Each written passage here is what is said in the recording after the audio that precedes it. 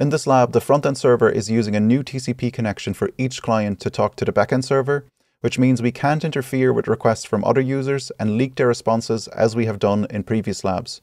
But I'll show you how you can still use carriage return line feed injection in HTTP2 to leak internal authentication headers used between the front-end and back-end, and combine that with a head request instead of a GET request to turn a blind HTTP request smuggling attack into a non-blind attack and get access to the admin page that way. Let's get started. I'm on the homepage of the lab here, and the first thing we want to do is test for the CRLF vulnerability. So I'm going to switch to burp and go to proxy and HTTP history and grab the get/request for the root endpoint, send it to repeater and switch to repeater. I'm going to dock the inspector window here to the left to make it a bit easier to follow along. You want to make sure that you're using HTTP2 here. If you're not, you can go to request attributes here on the left and upgrade the protocol from HTTP 1.1 to HTTP 2. Next, we're going to try and inject headers with CRLF. So I'm going to go to request headers here. I'm going to click plus, and we're going to add a request header foo for a value of baz. Doesn't matter which values you pick, but then we're going to go back to the name field because this is where we're going to do our header injection. So we're going to say that this has a value of bar, and then I'm going to inject a carriage return line feed with shift enter, and then append the host header for a value of the one we have here in the request. So a correct host header. I'm just going to paste that and then hit enter and then send this request, and we get back at 200. Okay, so that's working. Now let's go back to that request or that request header we just added. And instead of the host header for a correct value, let's just change that to something else like evil.com, hit enter, send the request again. And now we get a 504 gateway timeout error. And we can see here that there's an error connecting to evil.com. So that confirms the CRLF vulnerability. Now let's exploit this to leak internal headers. And the blog actually has a search functionality. So if I go here and search for Yarno, we can see that our input is reflected back to us. And that's something we can use to leak those internal headers. And that's because if we inject a content linked header in our post request to the search endpoint, followed by 2 carriage return line feeds, and then our search term still within the HTTP2 request headers, that means from the perspective of the front end, all of this, because HTTP2 is a binary format, is still part of the request headers, even though we've injected this double carriage return line feed. And the front end, if it has any internal headers that it's appending before sending on the request to the backend, it's just appending those after our HTTP2 request headers. But when the front end is rewriting the request to HTTP 1.1, it will actually interpret the double carriage return line feed here as a signal that the request headers from the HTTP 1.1 perspective have ended. And then this here is part of our request body in HTTP 1.1. So the request headers or the internal request headers are actually appended to the search term that we're looking for here. So when the backend receives this, it's just going to send back a response in the form of couldn't find any results for the search term Yarno, followed by the internal request headers. So let's go back to burp and try and exploit this. I'm going to go to proxy and HTTP history, and I'm going to grab the GET request for the search term, in my case Yarno, and send it to repeater and switch to repeater. I'm going to dock the inspector window to the left, and then I'm going to right click and change the request method over to post, and then just send this request to make sure that we get back at 200. Okay, we do. I'm also going to search for Yarno, so our search term, and we can see that reflected here in our response body. And I'm going to enable auto scroll to match when text changes. That makes it a bit easier as we work through this. You also want to make sure that you delete the request body here, and you want to delete the request header content length as well, because remember, we're trying to inject this through the HTTP2 request headers. We don't want this in the request body. Then I'm going to go to the request headers here and add one. So we're going to start our injection. So we're going to say foo for a value of bar, followed by shift enter carriage return line feed. And then we want to set a content length, and we're going to start with a low content length of 20 and increase it as we go along, followed by a double carriage return line feed. So from a HTTP 1.1 perspective, the request headers have ended here. And then in our request body, we want search equals, so request body parameter search, and then the value we want, in my case, is Yarno. And I'm going to hit enter and then send this request. And you can already see here that we're leaking part of the request headers. So we're going to see the cookie header here. But let's go back, it's not enough. So let's increase this content length over to 100 and hit send again. And we can see the SSL, so part of the MTLS headers that the front end is forwarding to the backend server, SSL verified. We don't see the common name yet, so let's increase this to 150, hit enter and send it.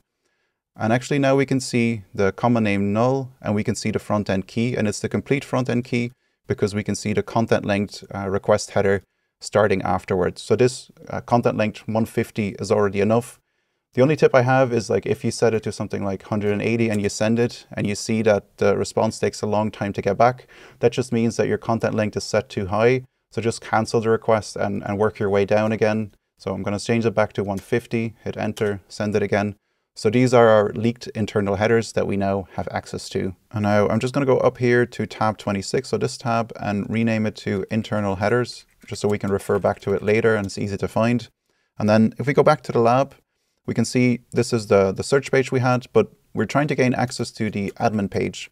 And the admin page is only available if you're logged in as an administrator. So now let's try and use those leaked internal headers to gain access to the admin page. And we can do that pretty easily by using the same trick we did before, where we append the HTTP2 request header foo for a value of bar, followed by 2 carriage return line feeds, followed by a smuggled request for the admin page using HTTP 1.1, using a correct host header, and then those MTLS related request headers that we found in our previous attack. And the important thing here is that when the front-end server sees this double carriage return line feeds and rewrites the HTTP2 request to HTTP 1.1 request, it will actually be seen as the end of this get/ request for the front page and the start of the get/admin page here. So these will be seen as 2 individual requests. The third thing is that you do want to make sure that you add a double carriage return line feed after the front end key here, because that will again indicate the end of this request and the start of a new one. This just ensures that whatever the front end adds to our HTTP2 request here is not going to interfere with our smuggled request here, because we don't want any of these headers to be added to our smuggled request, otherwise that will cause issues. This will just be seen as a bit of leftover bytes on the backend buffer, and because it's not a valid HTTP 1.1 request, this will likely just be ignored or dropped. And then the backend server is going to respond to both of our requests, so it's going to execute both the GET request for the front page and the GET request for the admin page. It's going to respond to both of them, but what we're going to find is that the front-end server is only going to read in or up to the 8,649 bytes of the front page, and it's not actually going to include the response to the admin page. And so this is a blind HTTP request smuggling attack, because while the second request here is executed, we won't be able to see it on the client side. So we'll have to find a way around that, and we'll use the head request trick there. So let's go back to burp and execute that attack. So I'm going to go to proxy and HTTP history and grab the get/admin request here and send it to repeater and switch to repeater. I'm also going to duck the inspector window to the left again and then go to request headers. So here in the path, we want to make sure that we change it back to /, so the front page itself, because the request for the admin page, we're going to smuggle that in through our new request header. So I'm going to click plus here, and then our request header has a value of foo, or a name of foo for a value of bar, followed by 2 carriage return line feeds to indicate to HTTP 1.1 that first the request header foo bar has ended, and then that this entire request has ended. So we can start a new request here for the admin page using HTTP 1.1. And then another carriage return line feed. We're going to add a correct host header. So I'm just going to snag that host header here, copy it, and then paste it here. Then underneath, I'm going to set a new carriage return line feed to indicate the end of the host header. And then I'm going to go to the internal headers tab here and just copy these values and then paste them. And we want to modify them. So we want to say to the backend server, yep, we have been verified by the front end server. So we flip this to 1 to true. And then the common name, instead of null, we want to switch that to our username. Likely it'll be administrator, so let's go with that first. And then we leave the front-end key as is, because that's just a secret that was agreed beforehand between the front-end server and the back-end server. And then for the value, before we set the value, we want to make sure that we send a double carriage return line feed, the first one to indicate the end of the front-end key header, and then another carriage return line feed to indicate that this request has ended from a HTTP 1.1 perspective. And the value we set here is just Baz, can be anything, but I'm going to go with Baz here, and then send this request. And we get back at 200 OK, but as you can see, if I render the page, we're just going to get, or we're getting a response just for the front page. We're not actually seeing anything from the admin page. But we can actually work around this, because if I go to the lab just to copy the URL here and then switch to the terminal and do a curl for not the admin page, but for the front page, a normal curl, like a GET request, returns the entire response body. But if we were to pipe this through word count -c, we get to see that there's an 8,649 character count, so 8,649 bytes of content length. So if we turn this GET request into a head request and request the front page again, a head request actually won't include anything from the response body, but it will include all the response headers, and it will tell you the content length that would be sent if you were to do a GET request.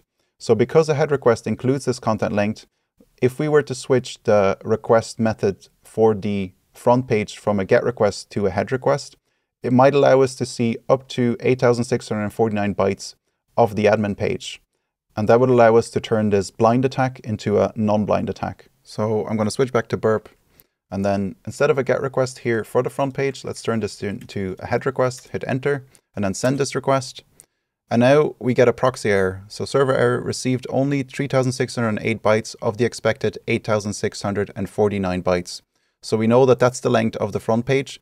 This is likely the length of the admin response that we're getting back. So the admin response is in total length smaller than the front page, and that's giving this error. So we need to actually, instead of the path here for the front page, we need to find a page that is actually smaller than 3,608 bytes to work around this error. So let's try and find a page that's smaller than 3,608 bytes. I'm going to switch back to the terminal. Might be easy to do it here. And we'll do a curl request, so a head request again. Instead of the front page, let's pick the admin page, funnily enough. So this is an unauthenticated request for the admin page. And the content length we get back is 2,672. That's about 1,000 bytes smaller than 3,600. So let's go back to burp. And then instead of the path here for the root for the front page, switch this to admin page and then hit send again.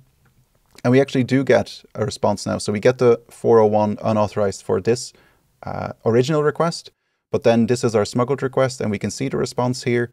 But if we go to the bottom, you can see we don't see enough of the response to get those links to the delete actions for the account Carlos or Wiener. So let's try and find another page that might be bigger than 2,600, but smaller than 3,600. So I'm going to go back to the terminal. And by the way, you can use a different method. You can just browse through all of the post IDs and check for the content length there and see if one of them can be used. I found that in my case for my lab, if I looked at the login page, this was actually 3,247 bytes in length. So if I go back to burp and then instead of the admin page, we request the login page and then send this request, we get the smuggled response here, and if we go to the bottom, we actually get the delete links now. So I'm just going to grab the delete link for Carlos and then go back here to our request headers and open it up. And then instead of a GET request for the admin page, I'm just going to do a GET request to delete the user Carlos, apply changes, and then send this request.